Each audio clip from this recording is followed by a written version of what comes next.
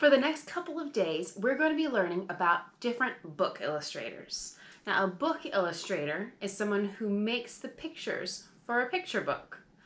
The illustrator that we are going to learn about today is named Eric Carle. Eric Carle is an author and illustrator. That means that he writes his own books and he makes the pictures for them. I bet you might know some of his books. His most famous book is The Very Hungry Caterpillar. That's his most famous one. But he's also made books like 1, 2, 3, To the Zoo, and a bunch of other ones. Eric Carle makes his illustrations by using collage. That means that Eric Carle paints a bunch of pieces of paper with different colors and different textures. Then he cuts shapes out of those pieces of paper, and he glues those different shapes together to make it look like people or animals or fruit. And he doesn't use any computers. He does all of it by hand, using just his hands, scissors, and glue. No computers. Eric Carle was born in America, but his parents were both from Germany, so they moved back to Germany when Eric Carle was 6 years old.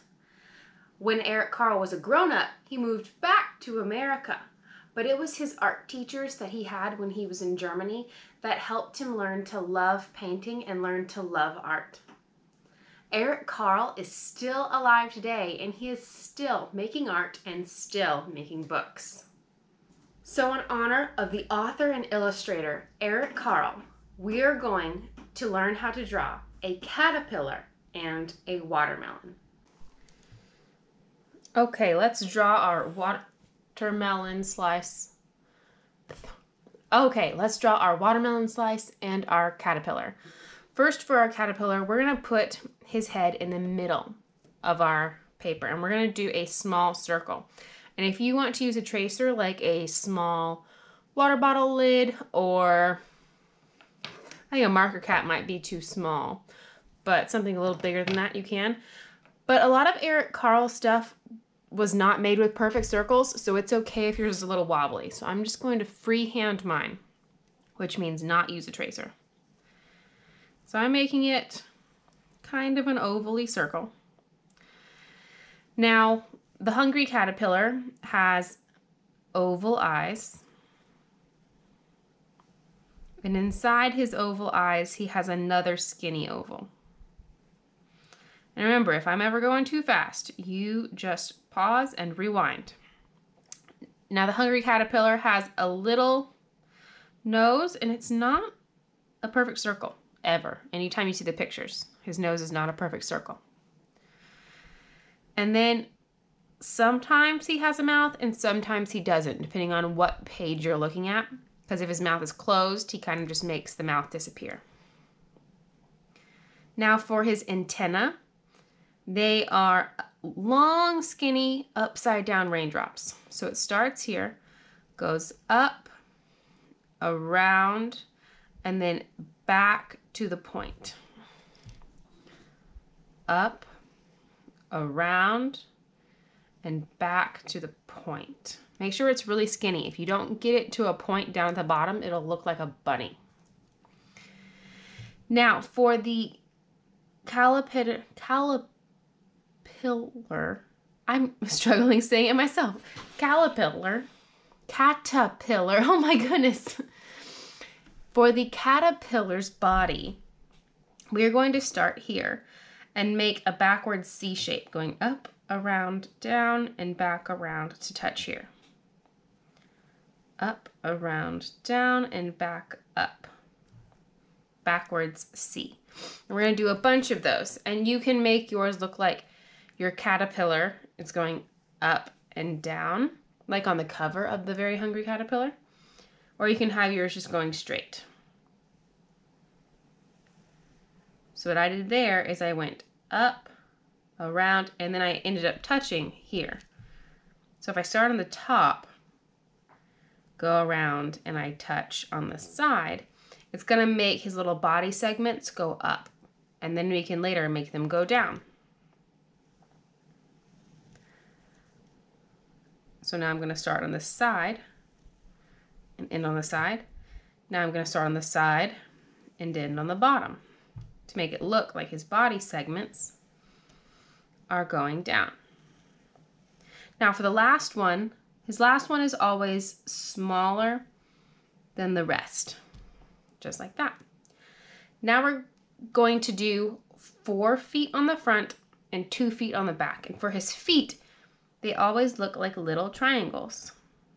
1, 2, 3, 4, and then 2 on the back. 1, 2. Now for our watermelon, we're going to do a big curve because we're just doing a watermelon slice. Then we want these 2 sides to go together and make a point. So I'm going to draw a little dot, and that's the point that I'm aiming at. So I'm going to start here, and I'm aiming towards that dot. Now I'm going to do the same thing on this side, and I'm aiming towards that dot. Oh, I missed it a little bit, but that's okay. I'm the artist and I can fix it. Just boop, fixed. Now on our watermelon, we're going to do a thick stripe and then a thin stripe. So a thick stripe and then a thin stripe. These are for the different colors on a watermelon because you have the dark green edge and then you have a light green before it turns to red. Now we're going to do a big circle like the caterpillar just ate his way through that spot on the watermelon. And you want it to be about the same size as his head so it looks like he could have fit through that hole. Now for the seeds look like raindrops. So we start pointy at the top and then we go around and back up. We're going to do a couple of these.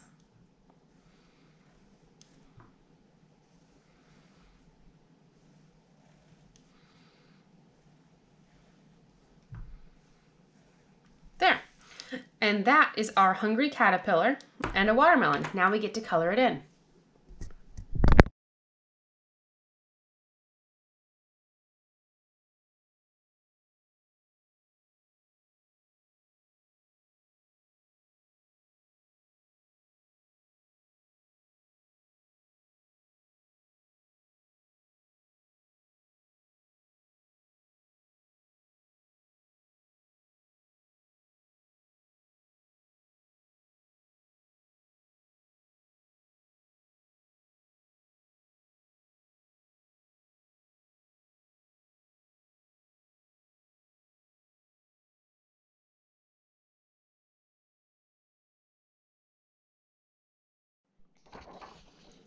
Okay, boys and girls, I had a lot of fun making my own very hungry caterpillar and watermelon slice, and I hope you did too. I can't wait to see the pictures that you turn in.